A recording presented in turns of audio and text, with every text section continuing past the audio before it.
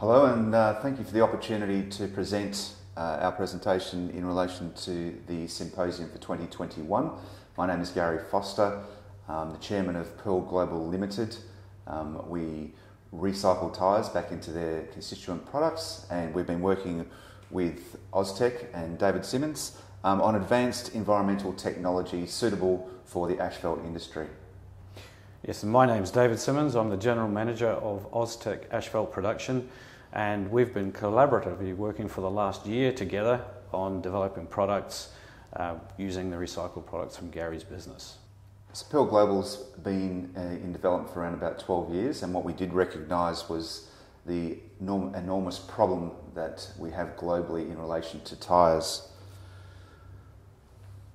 Certainly from an Australian perspective, this is the City of Melbourne, with the annual disposal of tyres in Australia. So quite a large problem, and similar in Sydney, just to give you an idea of perspective.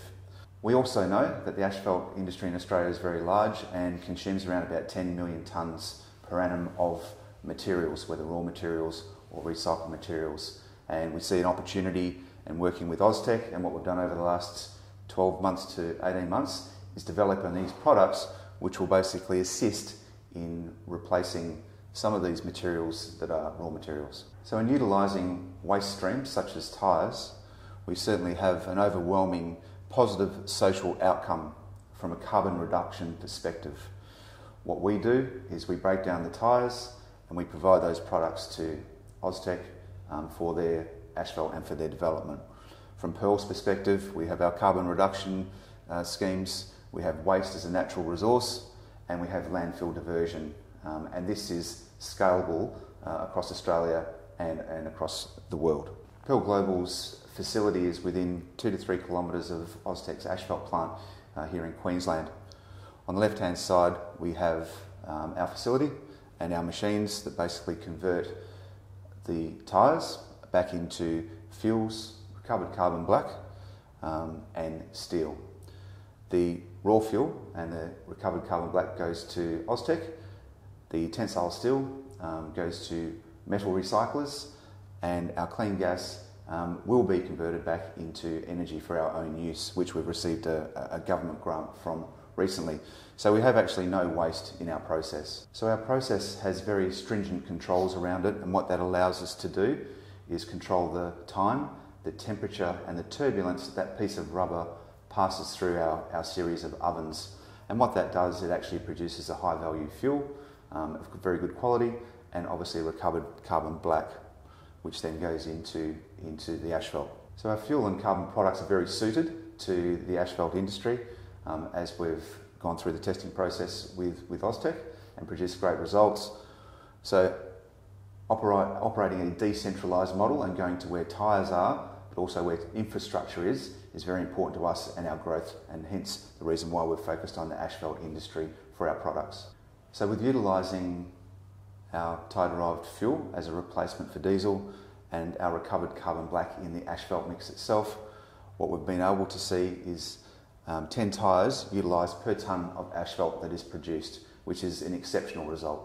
So as Gary has alluded to earlier, a lot of testing has gone on over the last 12 months, heavily focused on R&D and on our basic products, our basic asphalts, and our speciality products.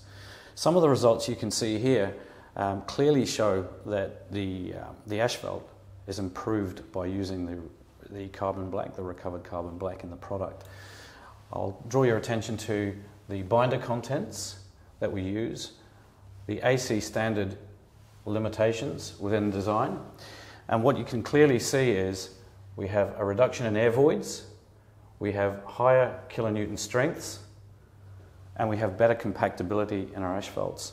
So what we're finding is that while we're also utilising a recycled product that is a massive problem for the country, we're actually producing a better asphalt. So along this journey we found quite a few pitfalls, I guess hurdles as we went. Some of those are related to the equipment and the processes at the asphalt plant. It certainly wasn't an easy journey. We had to basically extensively modify the burner, the fuel train, tanks, hazardous IDs, hazardous zones, lots of safety regulations so that we could burn this fuel. It's a slightly higher rated fuel than a diesel. We also had to install a recovered carbon black silo, and the silo in itself works very similar to a lime silo, exactly the same process. The product is then fed from a tanker, blown in, it's then extracted via a screw into the pug mill and mixed with the rest of the products. That works really well, but again it was a process that we followed along the way. We then had to embark on our mix design processes and validating that what we actually thought was happening was really happening.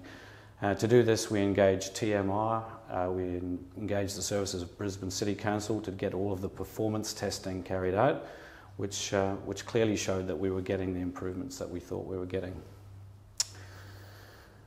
We also, to really close the loop, I guess, we had to actually take these products to the road.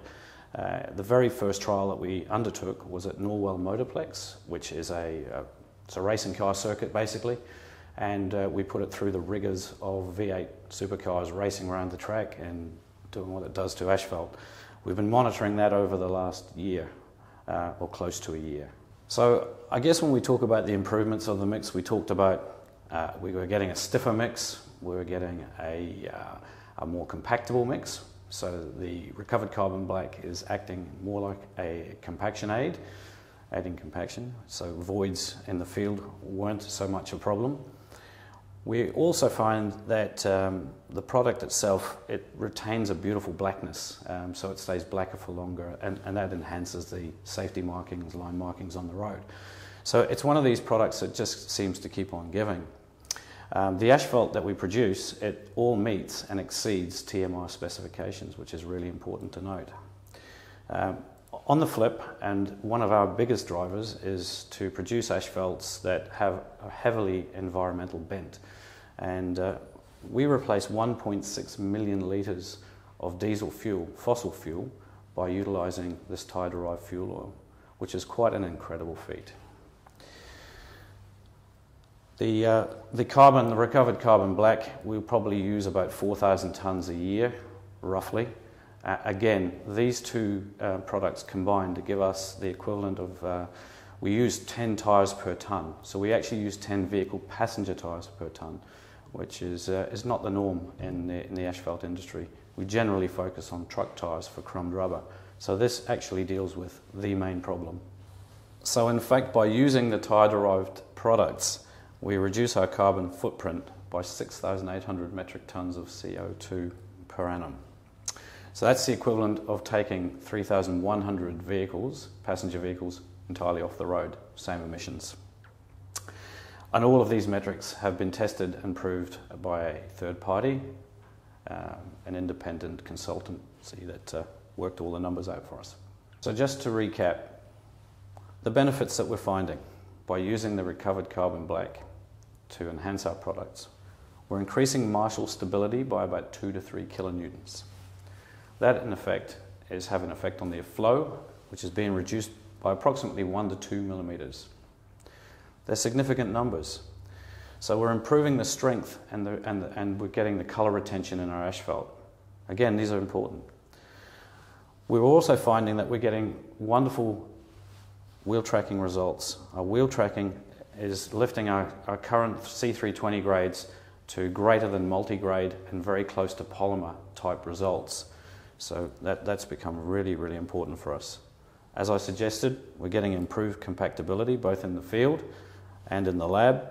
About 1/3 less compactive effort is required to meet air voids in situ. And the products that we're producing around our stone mastic asphalts are providing exceptional skid resistance. So there's a real safety opportunity here for these products in the market. So this is one of our major trials, which we carried out in January 21 with Moreton Bay Regional Council. We laid 2,215 tonnes of what we call carbon felt, which is basically an AC14 enhanced with our products. We actually repurposed 22,117 passenger tyres in this project, and it produced wonderful results and was very well received by all. On behalf of Gary and myself, we'd like to thank you for listening to our presentation and hope it was informative. Thank you.